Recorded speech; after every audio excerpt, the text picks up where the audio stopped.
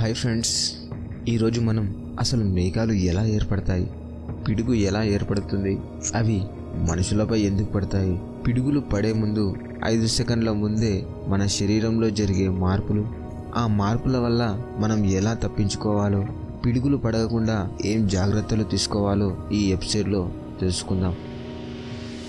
భూమి వేడెక్కడం వల్ల ఏర్పడిన అధిక ఉష్ణోగ్రత వల్ల మేఘాలు ఏర్పడతాయి.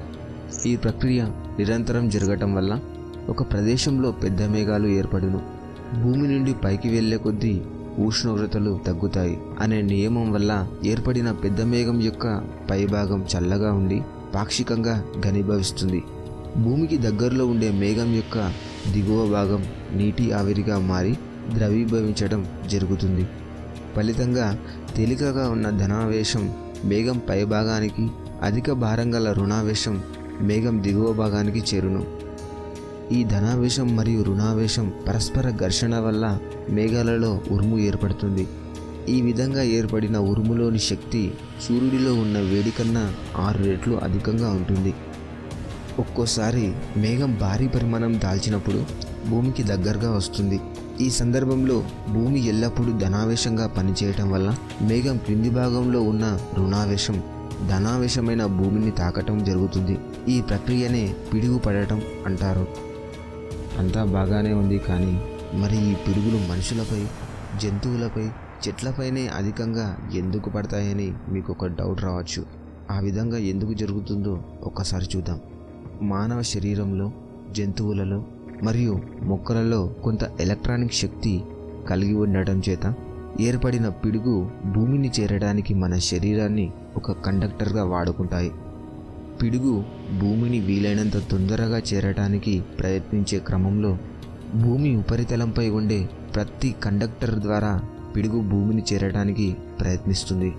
మనలో ఉండే ఎలక్ట్రానిక్ శక్తి వల్ల మనం పిడుగుబాటుకు లోనవ్వడం జరుగుతుంది. మరి వీటి నుండి తప్పించుకోవటం ఎలాగో తెలుసుకుందాం. మీరు ఉరుములతో కూడిన వర్షం ఏర్పడినప్పుడు చెట్ల కింద, నీటిలో స్నానం కానీ, అనగా స్విమ్మింగ్ పూల్లో కానీ, షవర్ కింద కానీ, ఇంట్లో కుళాయి కింద కానీ స్నానం చేయకూడదు. అంతేకాకుండా ఇనుప కంచెల దగ్గర, ఇనుప స్తంభాల దగ్గర మరియు ఇనుప వస్తువులు ఉండే ప్రాంతం నుండి వీలైనంత దూరంగా వెళ్ళాలి.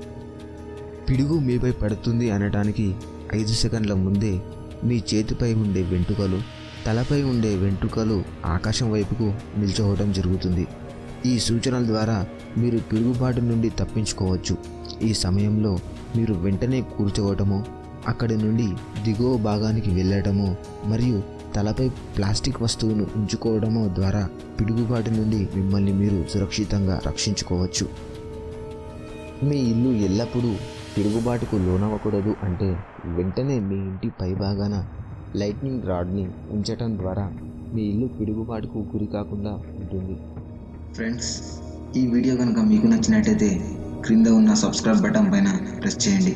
మీకు రెగ్యులర్గా మా వీడియోస్ నోటిఫికేషన్ రూపంలో కావాలంటే బెల్ సింబల్ పైన ప్రెస్ చేయండి. మీ అమూల్యమైన సూచనలు మాకు తెలియజేయాలంటే కామెంట్ రూపంలో తెలియజేయండి.